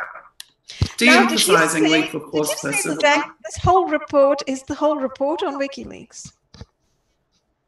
I'll take you through the source documents as soon as we finish this. It's not very long. It's only a short bit more, but it's important to go through. The Israeli directed energy weapons. Okay, this is the information, and y'all see me go to that WikiLeaks page and type in non-lethal weapons. Then it shows that market report from 2014 to 2025 or whatever. This is her reading and doing her own report on that information. On this site, I don't know what the site was called anymore. I gotta go back and look at what that site was. But this is her her research on what she gleaned from those market reports. From those, I guess it was really not the full market report, but the outline of the market report. Development Israeli, where are we? Now Chinese non-lethal weapons market forecasts, market overview, and weapons analysis. So they've got this research. This is global. This is from the US to China to Israel. This is global. These people are all buying and selling together. This is not just like one political faction or another political faction. It's global. I said to you, how long ago? The militaries control the world. This is the evidence that the militaries control the world. And they're boasting about the fact there's no laws to stop them. According to Vision Gain, the leading companies involved with directed energy weapons programs, which presumably involves the development and testing of the weaponry, these are the manufacturers. BAE Systems PLC, which is British, isn't it? I'm pretty sure. Ball Corporation, the Boeing Company, so US, General Dynamics US, Kratos Defense and Security Solutions, Lockheed Martin Corporation, Northrop Grumman Corporation, and the Raytheon Company. Vision Gain names the companies supplying, so those are the manufacturers. Now we're into the suppliers. These are the people who buy from the manufacturers and sell to the commercial outlets. Vision Gain names the companies supplying the weaponry as being Aardvark Tactical, Brugge and Thomet AG, Condor Non-Lethal Technologies, Lampard Less Lethal Inc., Mace Security International. These are the people who make all of the current police-issued weapons. Non-Lethal Technologies Incorporated, Pepperball Technologies, the Safariland Group, and Taser International Incorporated. This paragraph is really... Countless citizens, so the people who are behind the directed energy weapons, or the people who are making money off them, are the same people who make money off pepper spray and tasers and all the other horrible, torturous crap they've already developed. And the people making it are the same people who make bombs and airplanes and grenades and missiles and... Countless citizens worldwide have taken to their personal blogs and YouTube channels to talk about their experience of being targeted individuals, claiming that they have had such weaponry used upon them. To date, they have been discredited by psychologists who deride such claims as being the result of mental illness, which is the most common tactic, is that you report your experiences and they hospitalize you and call you crazy. But this document proves that it's been happening all along. To study reports of victims, web search targeted individuals, direct energy weapons. There are extensive resources, victim support groups, and countless first-hand accounts available online. So that's an interesting way that they say it. To date, they have been discredited by psychologists who deride such claims as being the result of mental illness. Like, it's almost like something for the investors and people who are interested in, in manufacturing or, investing in the manufacturing and the research and development of these weapons. They're basically saying today, psychologists are discrediting all the people who are researching that we're, experimenting on. So it's cool. We're not getting caught or anything like that. I thought that was very interesting, the verbiage right there. Now we go to WikiLeaks.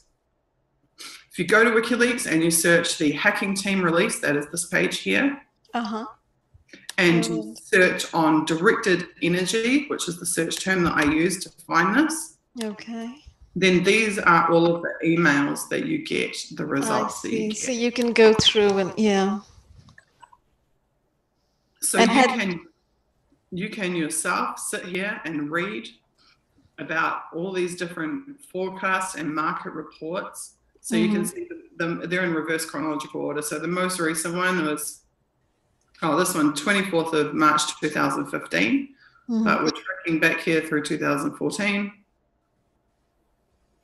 And you can read. And I know I'm just mirroring this information right now, guys, but this is this information is really important. So I'm going to let it go for a couple more minutes, so you guys can just see this. You can go watch the interview yourself, but just in case you aren't, I want to let it go because she says some more very, very important stuff, talking to the target individual community. A lot of stuff that really inspired me, even though I was already making videos at the time, inspired me to we got to promote each other's information. Almost from what she said and some other things, it's like if somebody has a good interview or anything, I'm just going to mirror it on my channel. We're going to promote each other because I think that some target individuals may be stuck in the old archetype of information, that if somebody does an interview or something, or there's an article out, it's like, okay, well, that's out and I saw it and that's it. But this is new. This is a new battle. It's a new information battle where we're going to be fighting uphill against the mainstream media. So we need to promote each other. We need to become our own reporters, like Suzie said. Read every single one. You can see, this is the thing. You want to tell me WikiLeaks is a limited hangout. They even publish the email addresses. They've even got the names of who's sending it to who and which company. This is from Vision Gain Defense, vgdefense.com, to hackingteam.it, which is the Italian hacking team company. And you can sit there and you can read all the way through it. That's pretty Directed energy, how Ryan makes the impossible possible. Look at, how's that for a slogan? Metal, interesting. How's that? They're making the impossible possible. Yeah, they do think they're gods, don't they? As they continue to develop and test directed energy applications for military use. On and on and on it goes. So you can sit there and read through every single one. Battle space update, exhibitions. So that takes me to this. Remember how it said at the top that it was part of the electronic warfare program? Oh, yes. Guess who was placed in charge of the electronic warfare program? Michael Hayden, huh? General Michael Hayden. And it's interesting. I wish I had. I might show the video on another video, but I think Tyrone Dew was asking him questions, and some other guys, Brian Marks and some other people, went and asked him questions again about electronic warfare, about directed energy weapons being used on citizens. And he's like, I don't know. I know that they're directed energy weapon program, but I don't know anything that you're talking about. Like, he basically just claims ignorance on the whole thing, and he's in charge of electronic warfare in the CIA. So he's a liar. General Michael Hayden. Or I don't know if he's in the General Michael Hayden. Move this down so you can see it properly. Including computer network attack and defense, psychological operations, military deception, electronic warfare, and operation security. And what are we looking at right now? We are looking at an NSA document from the Snowden files. That's right. They've also put it under information operations. They've got a lot of documents talking about information warfare and information operations, IO. Psychological operations is a part of electronic warfare. That in itself is a major connector that connects okay, guys, to I'm major getting about things. 2 hours, so please just come and watch this whole interview in its entirety. She says a lot. I think she says some things even after this, speaking directly to targeted individuals and things like that, some important things. But I do kind of want to hit one more thing. I actually had a lot more stuff, but I'll move that to another video. But I do want to go over this last little clip. She says something really important about why the mainstream media had to actually report on what Snowden did. And it really relates to now the situation with targeted individuals, the situation with microwaves being used on embassy workers, and what they're kind of forced to do. So please delve into how WikiLeaks got onto mainstream media. That is a very fascinating question, because that will lead you down the path of, yet again, why WikiLeaks is legitimate. WikiLeaks has been screwed over by every major media organization in the world. The Guardian published decryption keys to WikiLeaks files, literally published them in a book, which WikiLeaks was then accused of endangering sources over. If you hear all of this nonsense about WikiLeaks didn't publish evidence of Russian VTB Bank transferring or receiving $2 billion from some Syrian thing that wasn't in the Syrian files, that whole shebang tracks back to FBI informant Hector Sabu Monsegur. There's absolutely zero proof that the documents that FBI informant says existed ever existed. All WikiLeaks emails are cryptographically verified. There's been no headers for the emails that he says that the FBI guy says were taken out of the files. They've never provided the header information for those emails. There's been no way to verify whether or not they even existed. So there's so much disinformation circulated about them. Now, WikiLeaks was initially brought into the media fold for collateral murder, for the same reason that Snowden was brought into the media fold, as I discussed earlier in this episode. Collateral murder and the Manning releases were going to go around the world anyway. And at the point at which the media realizes they're on the back foot, they try to catch up.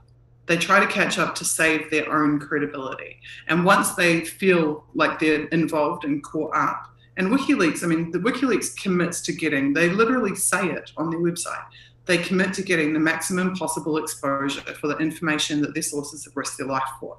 So WikiLeaks agreed to work with mainstream media to maximize that exposure, and they got burned across the board. Just like New York Times burned them. It just came out a couple of weeks ago. WikiLeaks tweeted out the proof from the DNC. New York Times has burned us a lot. So we've got to expect that they're going to be reporting some things truthfully and then bringing it off into something else. Hope for the best, prepare for the worst. Hopefully they will report it, truthfully, and any of their reporting on the truth, we can bring it the rest of the way. We can tell people, about what they're not reporting, and then make them report even more truth. Files that a New York Times reporter was actually leaking the WikiLeaks publication schedule and what they were leaking on, what Manning's leaks were, the publication schedule for those leaks, to Hillary Clinton at the State Department when she was Secretary of State. So the mainstream media were acting as agents, saboteurs, informants when they worked with WikiLeaks and leaking that information back to the US government. So you will notice that the entire mainstream media have been kicking the shit out of Assange and WikiLeaks for years now, and hate WikiLeaks guts. Hate them. Okay, guys, I have to use the bathroom and stuff, but I do want to show something really quick. Something else that just gave me a lot of hope. This is Dana Ashley. She does a lot of videos on alternative news, corruption in the government. I think she's a Christian, and she goes through some end time prophecies and things like that. The link is up at the top. Interrogation tapes now show Nick was a victim of directed energy weapon, the shooter in Florida, because he was hearing voices, that told him how to carry out the shooting. She goes into false flag shootings, and then she goes into directed energy weapon experimentation and things like that. The thing that's really awesome about this is that if you look down here, 600,000 views. 600,000 views about something that people are very interested in, and she's bringing in the topic of directed energy weapon torture and voice to skull being used on a lot of people. And she goes into the Myra May incident, and the Aaron Alexis incident, and a bunch of other people who heard voices. I'm hesitant on a lot of that. I know that some target individuals have gone and done violent things, like 0.0001%, 0.0001% of target individuals have taken some kind of violent action, have either, just couldn't take it anymore, or listened to the voice to skull or whatever and actually did violent action. Now, the rest of targeted individuals that I know and that are doing things, they either don't know that they're being targeted, they either know they're being targeted and they're kind of just being quiet and trying to live their lives, or the majority, the ones that I know are doing peaceful activism. And I would like to say, if Myron Mays, he had a lot of, I have to use the bathroom, so I can think even less now. He had a lot of knowledge about the law. So if he would not have done that violent act, and he would have worked with PACTS, and he would have worked with the TI community, and he was here now doing activism and maybe working with targeted justice and everything like that, he would have done a whole lot more for the cause. So violent action, even though, people do see these in the news, and it does kind of talk about gang stalking and stuff like that, it's not as good as you could do if you peacefully do activism. Me putting these videos out, and Dr. Horton and Ella and Ramola D and Karen Stewart getting the word out, and I'm forgetting tons of other people, TI TV, Brian too, all getting awareness out. That's worth a lot more than one violent action that's just going to vilify us more. I just do want to say that. There's a short video on, what I might do? I might play some of this and run to the bathroom real quick. So bear with me, guys. I'm gonna play some of this just to give you a little taste of this documentary that Dana Ashley did, and go check this out. 600,000 views, where she's talking about directed energy weapon torture in voice to skull. So I'll be right back. Let's go into what happened at the beginning. There were several investigators right after apprehending him that came out and said that Nick told them that he heard voices in his head telling him exactly how to carry this out. Sources tell ABC News the 19-year-old gunman told investigators he heard voices in his head directing him to conduct the attack. The timing of the shooting was very interesting in that I had just released a different video that had an ex-military scientist talking about this very same voice-to-skull technology. So the military can now put voices into people's heads. You can make people do things, and that's very easy. I could do it. I could do it to you in less than 3 days. So such as assassins? I could turn you into an assassin in less than 3 days. So this led me to dig deeper. I first wanted to confirm, without a doubt, was this voice-to-skull technology real? And if so, how did it work? I soon learned that if the average American took the time to look at documents via the Freedom of Information Act and the Library of Congress and Patent Office, they would be horrified at what is openly admittedly being tested, tried, and written about in their very own country and on their very own fellow Americans. Dr. Joseph Sharp and Alan Fry experimented with microwaves seeking to transmit spoken words directly into the audio cortex. Dr. Fry, a biophysicist at GE's Advanced Electronics Center, Cornell University, and a contractor for the Office of Naval Research, discovered in 1958 that the auditory system responds to electromagnetic energy and appeared to originate from within or near the back of the head. Fry's work in this field gave rise to the so-called Fry effect, which is now more commonly referred to. I've listened to this guy. I don't remember his name. Really, I just wanted to. This is an example of alternative news and people putting out a lot of great stuff about stuff the mainstream media is not reporting, like on YouTube and social media, and they're not directly targeted, but they're starting to get really interested in this topic, so that bodes very well for us. And a good idea is that if you are kind of watching one of these channels where they're not directly targeted, but they're talking about corruption, they're talking about maybe, how the mainstream media doesn't tell us the whole truth and things like that, to just write in the comments, I'm a targeted individual and and I've been going through directed energy weapon torture, for however many years. Please look into targeted individuals, organized gang stalking, neuro weapons, directed energy weapons. I've been going through, and whenever I'm like on a kind of an alternative site that's talking about things that are, about the military industrial complex's wrongdoings, the deep state, or anything like that, putting a little comment in there so that, they can go look it up. Then they can make a video where they already have a bunch of followers who are, watching their content, and they can stick a couple of videos in there about targeted individuals, really study. And if they do study, they find out that it's true. And then it can get, a couple 100,000 views. I think a lot of targeted individuals, have tens of thousands of views. So our own videos are getting really high up in the view category, but we can always kind of not pass the baton completely, but kind of pass the information on and get help from a lot of other groups. So I'm getting kind of long here. It's I think we're at about 2 hours. Yeah, we're at about 2 hours. I think that I'm gonna kind of wrap it up. I guess let's close it out with this local news story about the Myron May shooting. This is local media that covered this. Not sure when they covered it. Published on March 15, 2000. Okay, so this was in 2014.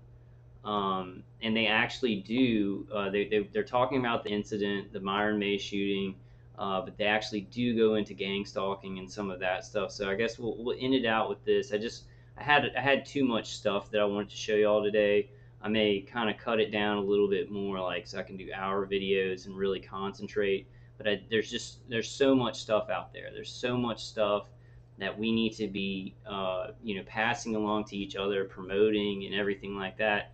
So I just want to say, like, we see the whites of their eyes now. Fire. When Stonewall Jackson say that.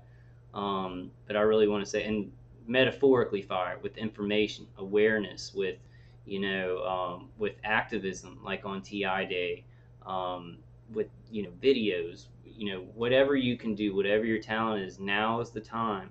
Now is the time, and you don't have to feel crazy about talking about the stuff if it's happening to you, because people who aren't even targeted are talking about it.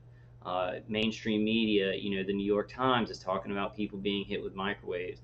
So it's time to, if you were kind of worried and you're like, well, I don't want to, appear crazy or whatever, now's really the time. I would really suggest it. And I know a lot of people are speaking out there and making a bunch of videos, doing a bunch of interviews and stuff. So, I'm not talking to you, but I know there are a lot of target individuals who may not want to.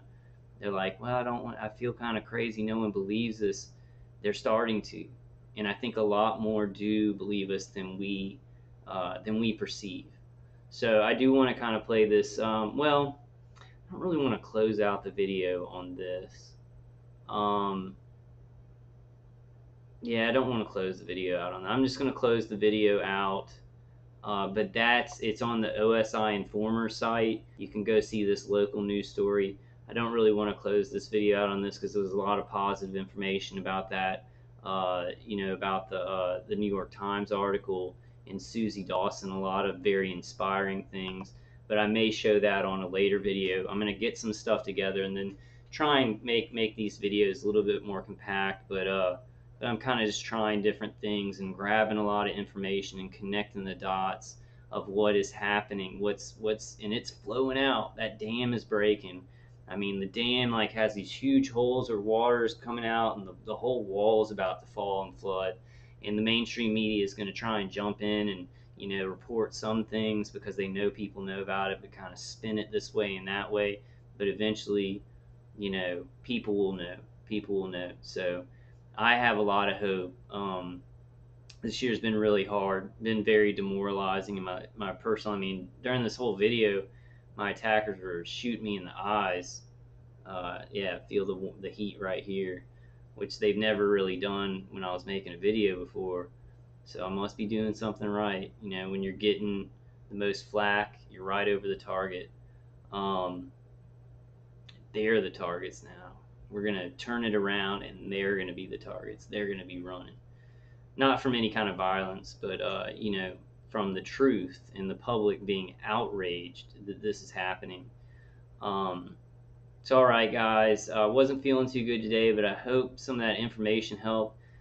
Please go to the links of the videos that I showed in my video. That was a great, like, everything in that Suzie Dawson interview is pretty much important. And she goes through a lot of stuff at the beginning about the NSA and how the NSA basically has customers all over the world that the customers ask for certain information, and then it gets that information. So it has other countries as its customers when they're doing signals intelligence and just regular intelligence, like cyber intelligence. So it's a lot of very important information at the beginning of the video too. It's a 3-hour video, so you might want to break it into 2 parts when you watch it, or if you have a lot of time like me because you're just being tortured all day, you can watch the whole thing. I love you guys. I hope y'all are surviving out there, and I hope that you're thriving and finding things to be comfortable. I do kind of want to go back through some of the defenses I'm using, but I'm kind of having a tough time. Dave Case's CD is priority, I would say, because they are doing a lot of remote neural manipulation, a radio receiver signal to our brain in basic terms, and then they keep building on that. They keep building and strengthening that radio receiver signal and the remote neural manipulation protocols that they're doing to our brain. So it's very, very important that you get pleasing music or something to try and cut that off, to try and dull it, to interfere with what they're doing. But I love you guys. A lot more to come. I'm gonna, I try to make these when I feel better, feel a little bit more energetic, but it just wasn't happening the last couple of days. I've been really screwed up, because I learned about the death of my childhood friend, and just getting hit really hard during all that, and so I wanted to put a video out there, and this was some important information that was really inspiring to me, back when I watched it. And that new article is a huge deal, and I hope that we see some other, like the Washington Post, and I hope that we see some of the mainstream television news networks picking up on this story and saying microwaves on prime time, saying microwaves at the embassy. I hope they talk to these people who got hit, like on 60 Minutes or something. I said that a while back, and it actually might happen. But all right, guys, I love y'all, and way more to come. I'm going to just keep putting more important documents out. But like I said, there's so much information out there. There's so much stuff happening that we all need to jump in. We all need to jump in. And if you have a webcam and a computer, and you found some articles that you like that are really inspiring or you think are important, go ahead and put them out. If you see an interview on YouTube that you really like, just mirror the content. I'm sure the people who did, like Ramola, probably does not care at all that I'm doing this. She loves that I'm doing this, because people who are trying to get information out like this, they want us to just promote. So, all right, guys. I'll see you on the next one. I hope y'all are feeling better than me. But I'm gonna kind of relax and try and maybe take a cleansing bath with Epsom salt, with Epsom salt, and then do a borax bath later with the palm olive soap. All right, guys, I will see you on the next one. I love y'all.